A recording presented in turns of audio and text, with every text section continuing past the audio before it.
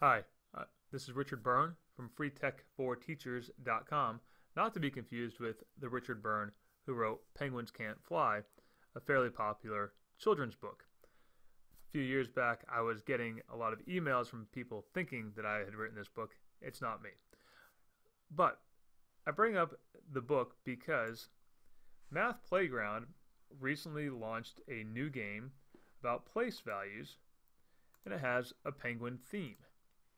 Pop the penguin and the place value race. Let's take a look at how the game works.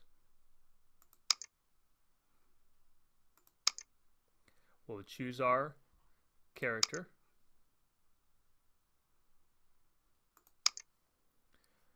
Now let's spin the wheel to start the game.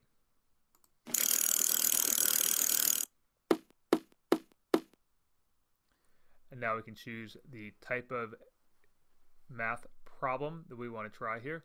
2 digits regrouping, or 3 digits regrouping. Let's go ahead and start with 2 digits, and you can see I can earn 1 coin that I can use during the game if I do this correctly.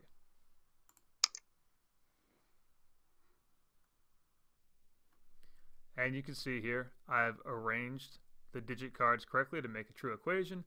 I'll get my coin and I can click back out.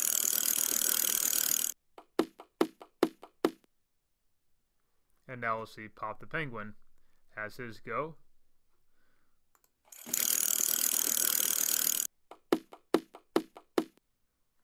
And you can see I repeat the process as I go through the game. And you can see here, now Pop the Penguin has gotten ahead and he's landed on a coin spot. And I can click on the coin here, and I can move him back. And I have now spent one of my coins. Later on, I can use my coins to take some shortcuts around the board if I want to. And when I'm finished, I want to have as many coins as possible and be the first one done. So that's Pop the Penguin. There's a series of activities throughout the game that students can use to practice identifying their place values. As always, for more tips and tricks like this and activities like this, please check out freetech4teachers.com.